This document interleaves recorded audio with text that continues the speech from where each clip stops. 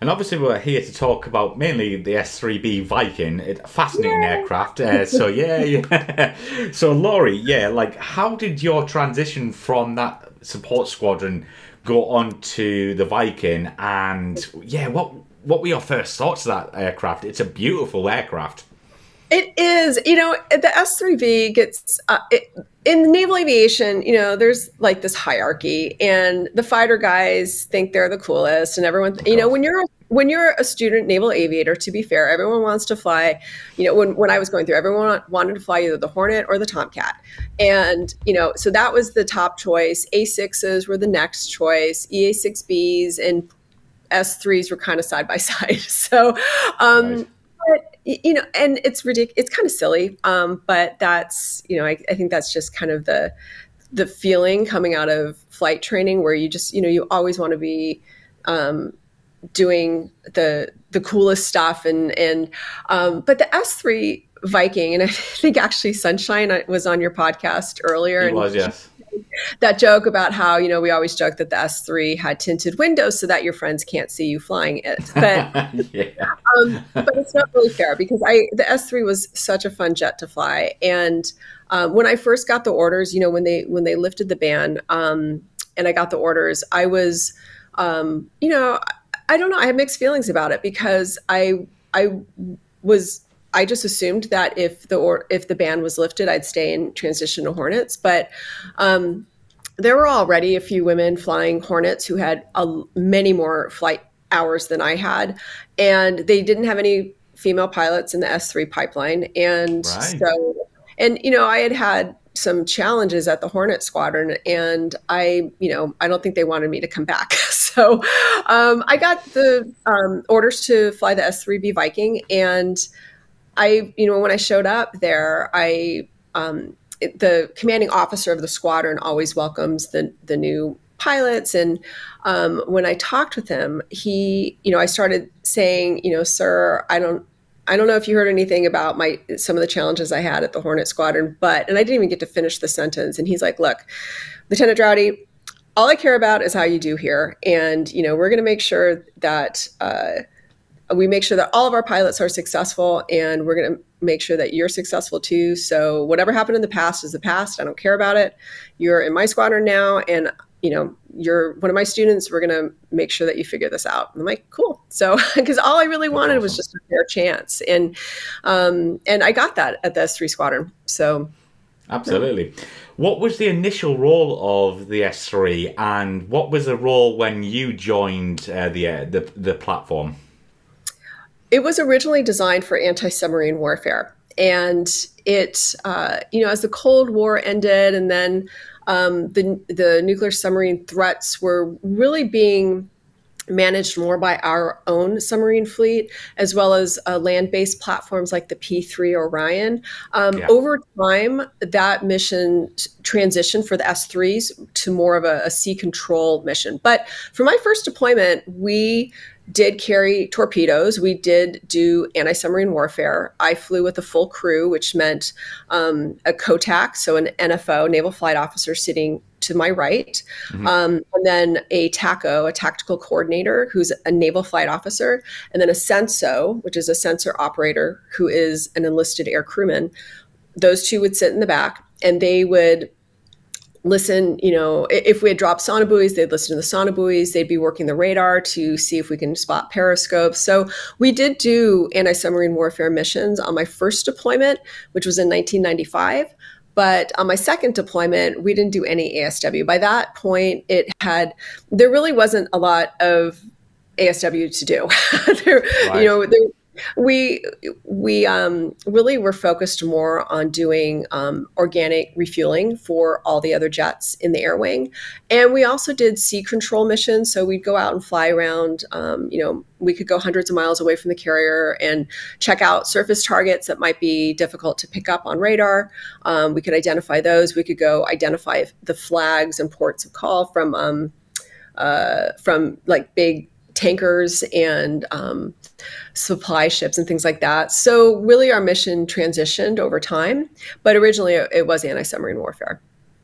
Brilliant stuff. And what was the aircraft like to like start training on, like ground training and flying training? Was it like again like a jump, a completely different like, mindset from the Hornet? And how did you feel about that? It was in the sense of now I have a crew I have to coordinate with. So like Yes. I'm not doing all the talking on the radio anymore, and I'm working with my navigator to figure out where we're going. And so that I actually really liked. I like being part of a team. So that was different, and we had simulators. So again, we start off in the classroom, and then we move to the simulators, and then we move to the aircraft. And it was like carrier qualifications in the S3. That's the first time when you actually get to your jet that you're flying in the fleet. That's the first time you do night carrier landings and All night right. cap. Okay. So you don't do that when you're a student naval aviator. Right. So I remember the first time I went out to land on the carrier at night, and the S3 Fleet Replacement Squadron, FRS Squadron. It used to be called the RAG, Replacement Air Group, something like that. Anyway, it was it's located in San Diego. It was located in San Diego, and so we got really lucky on my night carrier qualifications. We went out, and I had an instructor NFO with me in the cockpit because the S-3B is flown with a pilot and an NFO minimum two people. Sometimes we had four. But we flew out to, I don't remember which carrier we did our qualifications on, but it was like what we call a commander's moon. The moon was bright. There was a nice horizon. It was just like a slightly darker version than daytime landings. So, and I joked with my instructor. I'm like, this isn't that hard. Like, I don't know what y'all are talking about. This isn't that bad. And then, oh my God, once I got to the fleet and started having to land at night where there's no horizon and horrible weather, and, the flight deck is moving around because the ship's going through seas. It's like, oh, okay, I bite my tongue. Eat those words. Absolutely. So yeah, what was it like working with a four-man crew, or did you talk to each other, or did everyone know their job so you just got on with it, or was it like, John, what's happening back here, that kind of thing? It's definitely both. So we always brief before our flights. And as the pilot, I'm normally the one running the brief, and we're talking about expectations for the flight. So what am I going to say if something happens? So everyone in the crew knows what to expect to hear from me if something happens, for the major emergencies. And so we brief those, and then we brief what we're going to be doing on the mission. We make sure everyone is clear about what their roles are on the mission.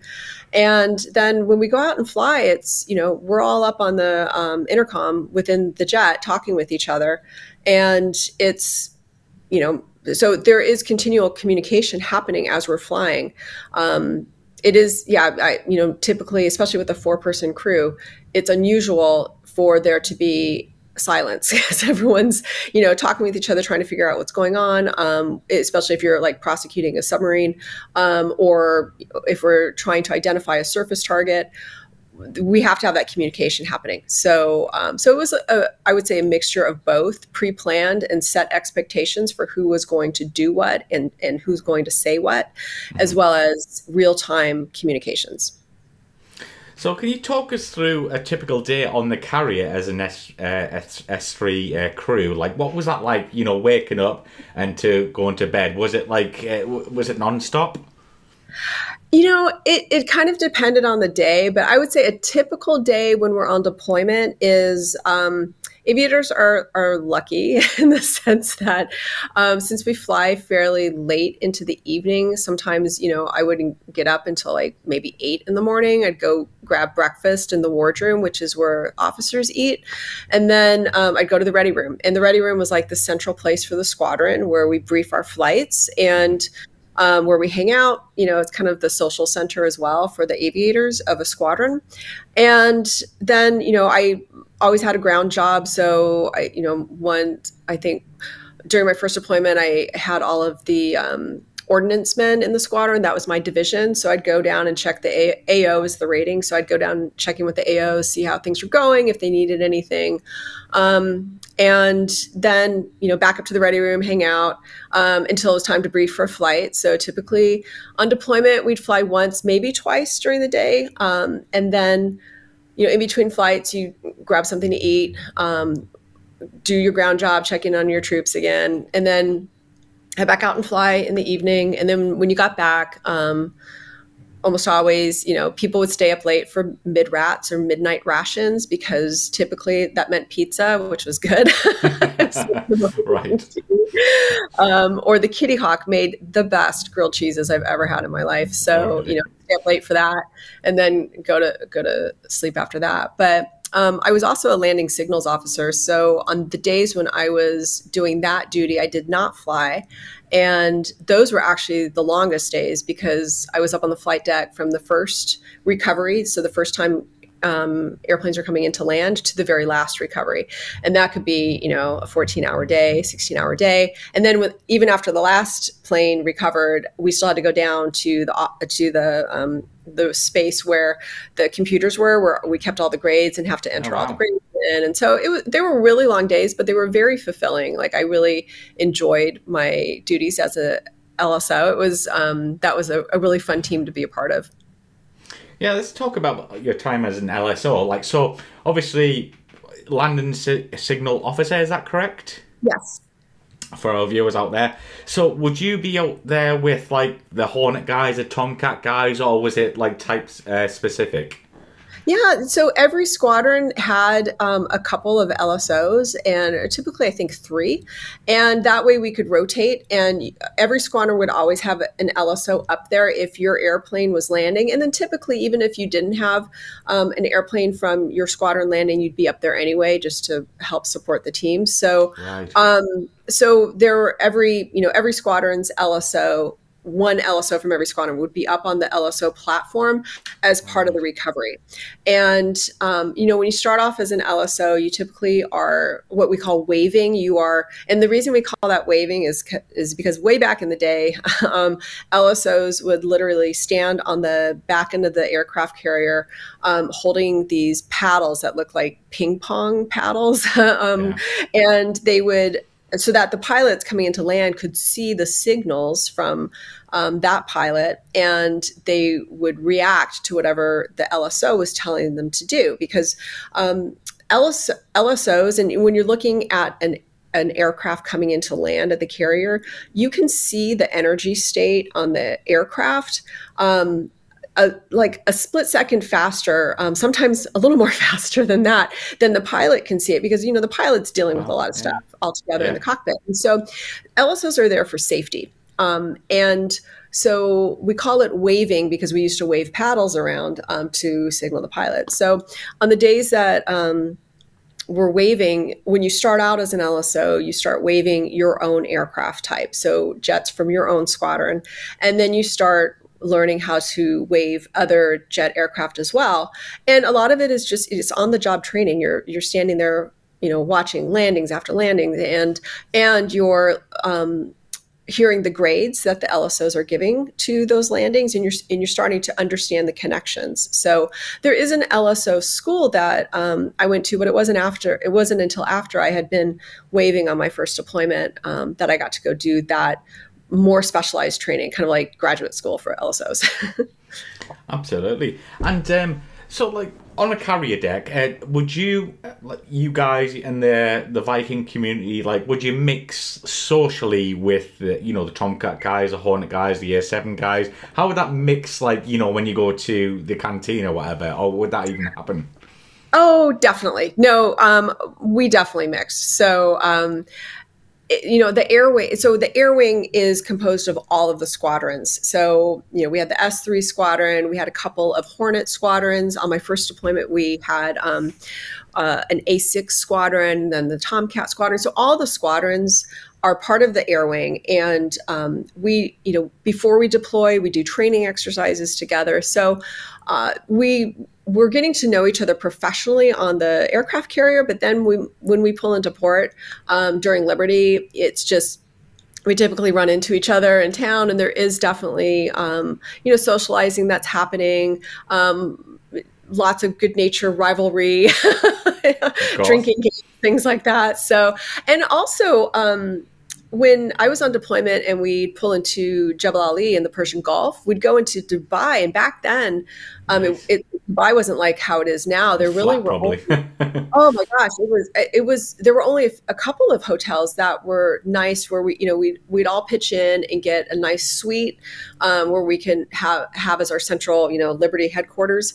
And so a lot of times pretty much all the squadrons were in the same hotel. So there definitely was socializing, and then the air wing has a thing called forecastle follies, which is maybe about twice during a deployment, the whole squadron, the whole air wing gets together in the forecastle of the aircraft carrier. So it's a little bit of an open space, not as big as like the hangar bay in the aircraft carrier, but it's enough where you can fit in all the aviators.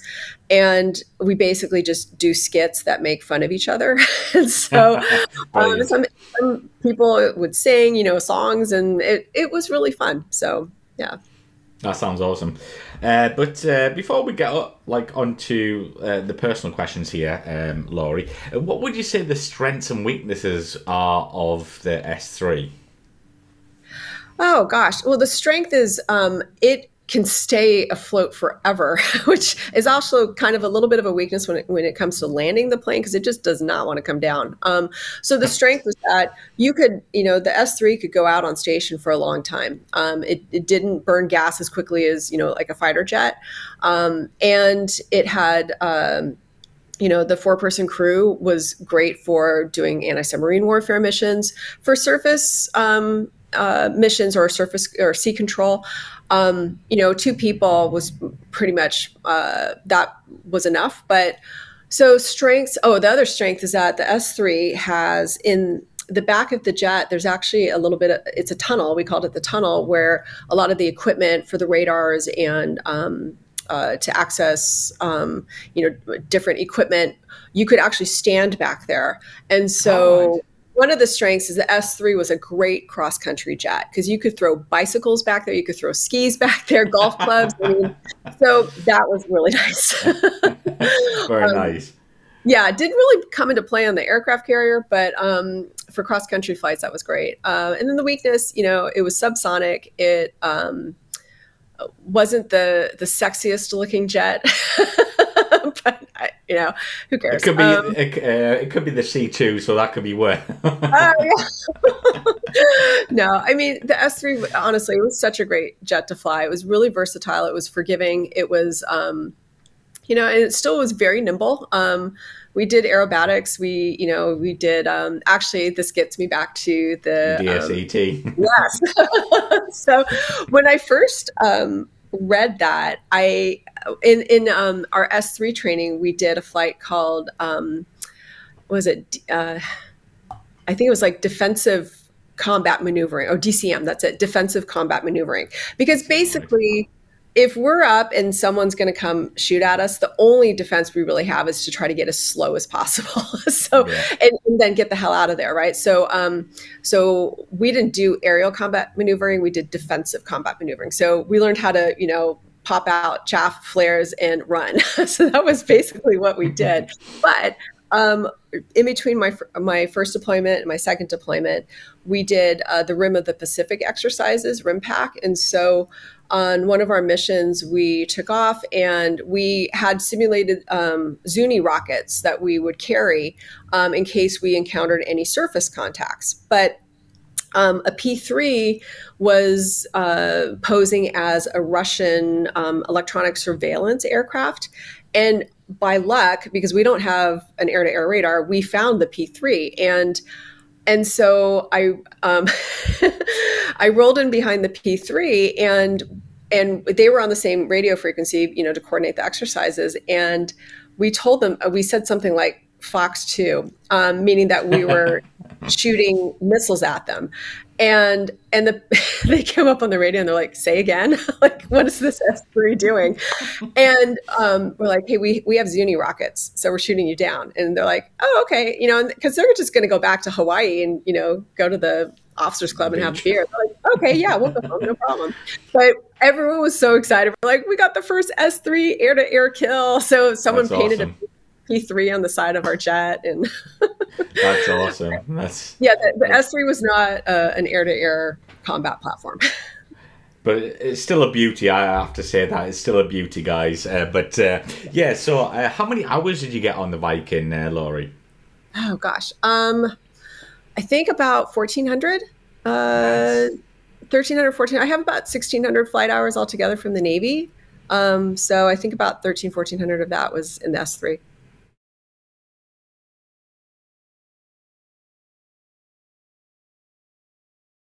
Tell us what happened after your Navy career. Yeah, so after the Navy, I was debating so after I deployed, I went back to the S-3 FRS, Fleet Replacement Squadron, as an instructor.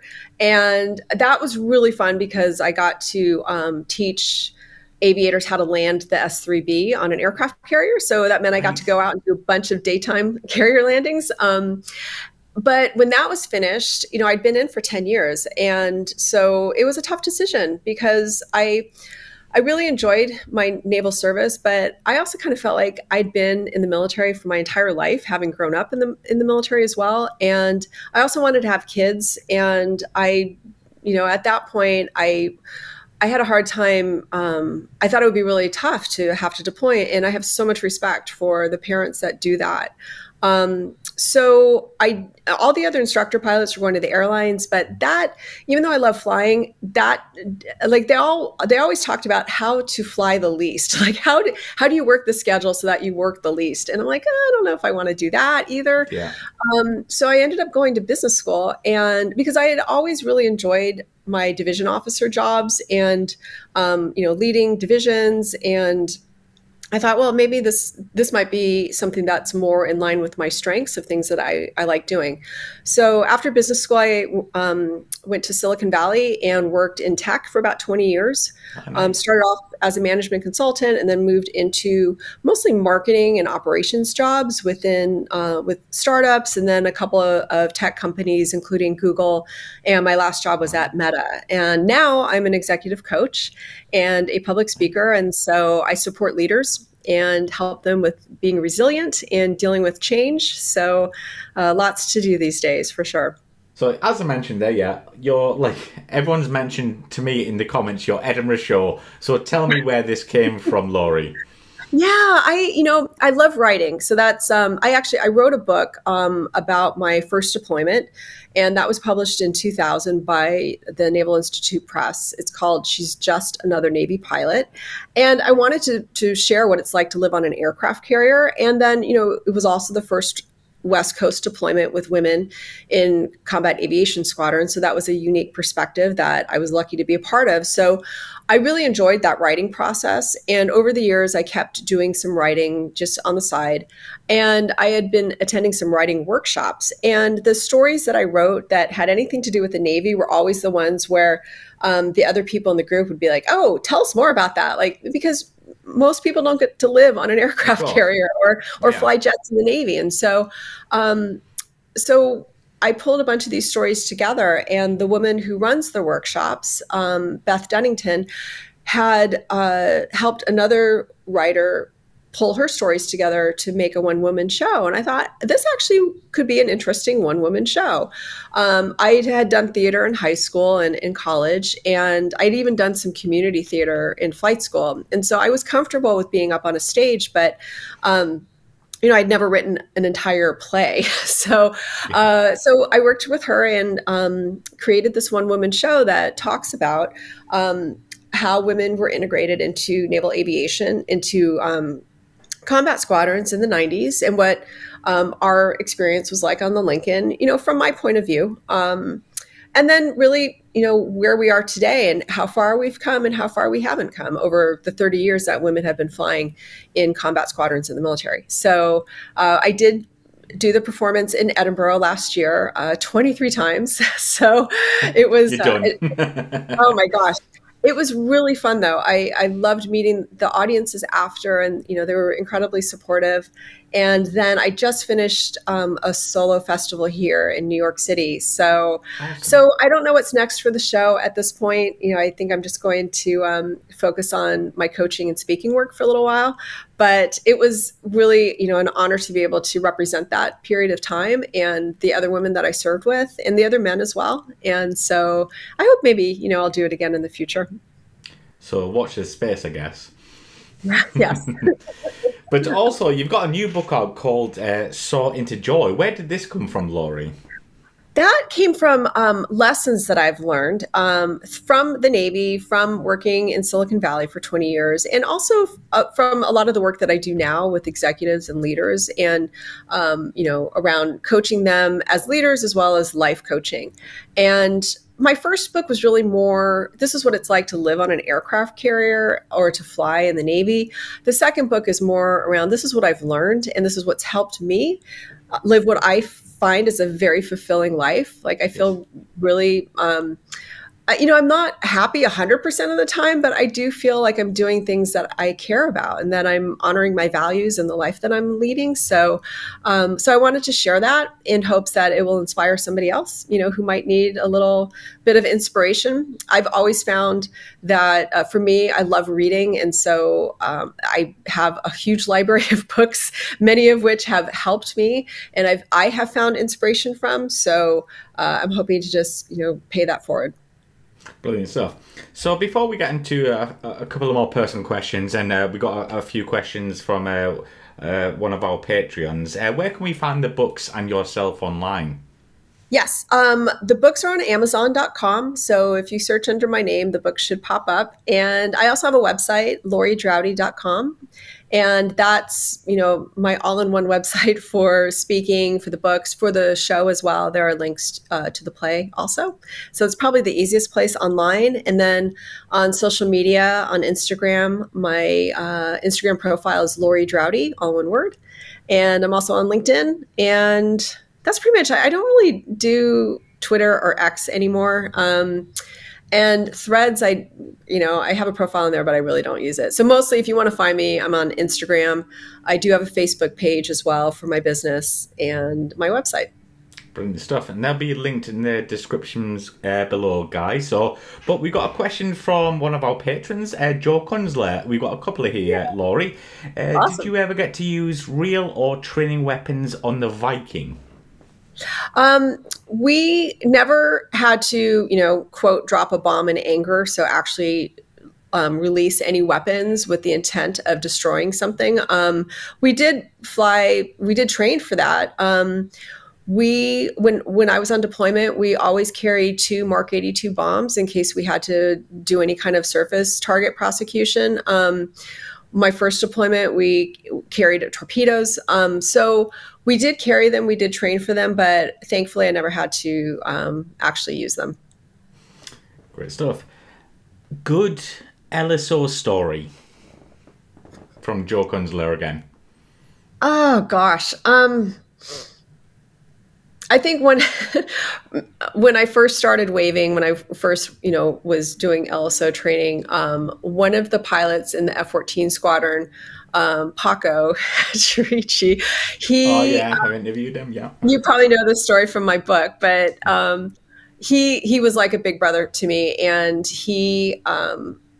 I came up to the platform one day and we, it was, I don't know if it's digital now, but back then it was all paper. You write in a book with a pencil, because a lot of times things would be adjusted a little bit. And I, came up to the LSO platform and I had this pencil that, I'm a creative person. It was very colorful. It had, I don't know, pink, reds, yellows, who knows. But Paco saw that and he just grabbed it out of my hand and snapped it in half right in front of me and like threw it overboard. And I was like, what? And he's like, we use standard issue pencils here, not these, ridiculous girly pencils. I'm like, fine. So Or the the next troll day, on the top. oh yeah, yeah, exactly, with the fuzzy hair. Yeah. God, oh, I wish I'd had one of those. So of course, the next day I went back up with another one, with another fully pencil, and he laughed and then grabbed it and broke it in half and threw it overboard, and we both laughed about it. I was like, okay, so he knows that I can take it, and I know that he means business, that we're going to stick to the standards of standard issue military pencils. But I really always appreciated that camaraderie and that joking around, and yeah, so that was one of the reasons why I really enjoyed being an LSO. That's brilliant. And last one from Joe: Viking or Hornet, and why? Man. Not my question, Joe's. God. Well, I mean, I guess it's tough to just give a blanket answer to that, because there were some things about the Hornet that were awesome. I mean, it's just an incredible platform to fly.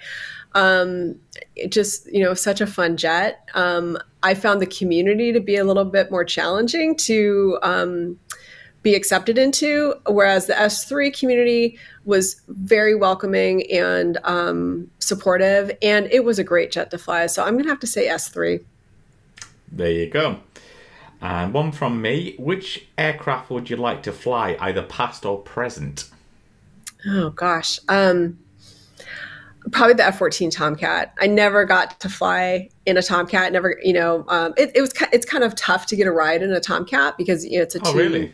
crew. Yeah, and so, but yeah, that's one of the only jets. Well, that and an A6. It would have been really cool to fly in the A6 as well.